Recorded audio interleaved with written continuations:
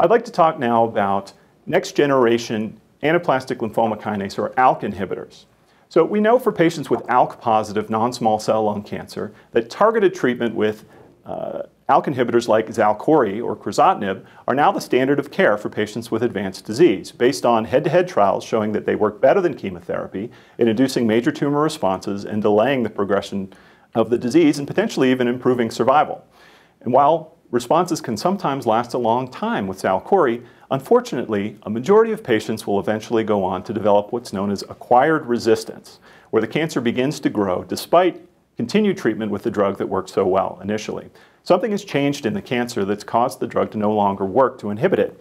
And when we biopsy these cancers, we find that there are lots of different changes. So unlike epidermal growth factor receptor mutation-positive lung cancer, there is no one dominant mutation that's leading to resistance in ALK-positive lung cancer. There are lots of different mechanisms. But fortunately, there are a wide array of new ALK inhibitors out there which have shown to be effective in this setting.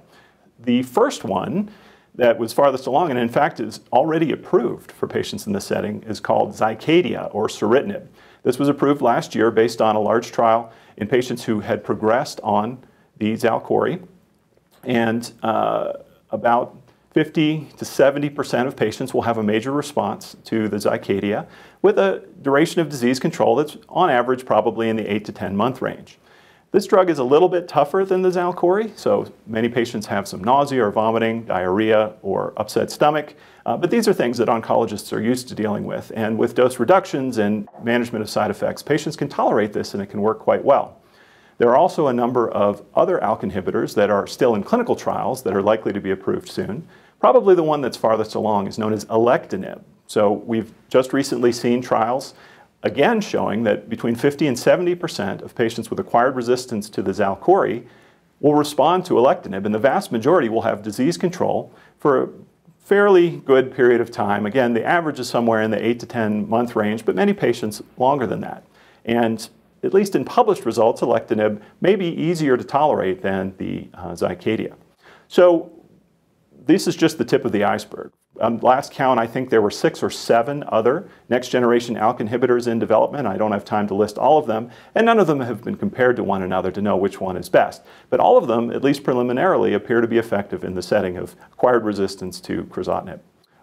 So what I would recommend in 2015 is if patients develop an acquired resistance to the Xalkori, that they preferentially enroll on a clinical trial of one of the new next-generation ALK inhibitors, because I think this is the only way we'll ever learn which of them is best and which one works the longest.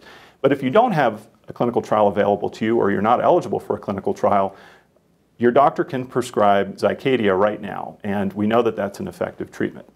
The other thing that's nice about these drugs is they all seem to have some activity in brain metastases. We know that ALK-positive patients develop brain metastases at an extremely high rate. And this can be a real problem, sometimes even while the rest of the cancer remains under control. Both Alectinib and Zykadia have been shown to have efficacy in brain metastases in addition to the rest of the body. So good news for ALK-positive lung cancer patients.